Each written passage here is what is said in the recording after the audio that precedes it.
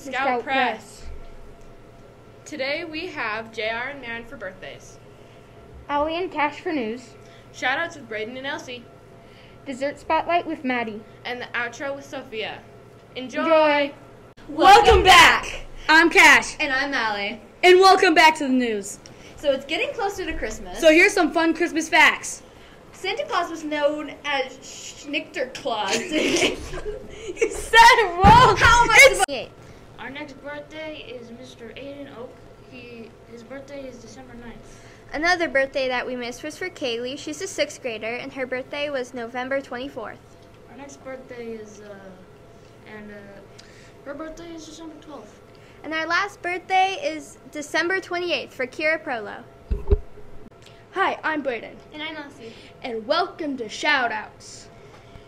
If you have a shoutout, Put it in the box outside the Scout Press. and you have a chance to have your shoutout said, enjoy the rest of Scout Press. Welcome back. I'm Cash. And I'm Allie. And welcome back to the news. It's getting closer to Christmas. So here's some fun Christmas facts. Santa Claus was known as Sinterklaas in Dutch. Christmas trees were first used by ancient Egyptians and Romans. Thanks for watching. Bye. Maddie, and welcome to Dessert Spotlight. This week's dessert is peach cobbler. Yummy. Peach cobbler is really good with vanilla ice cream, and if you would like to make it, the recipe is on our website. See you next time.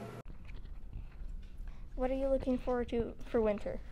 Well, I'm not really a huge fan of winter, but I really hope that this year we get some more snow so that we can have some more water in our rivers next year, and I can do a little more fishing in the summer.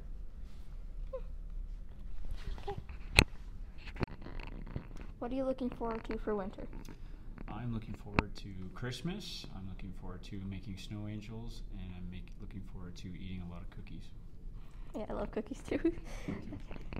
Thank you for watching this week of Scout Press, and be sure to turn into our next broadcast. And have a great week, Lewis and Clark.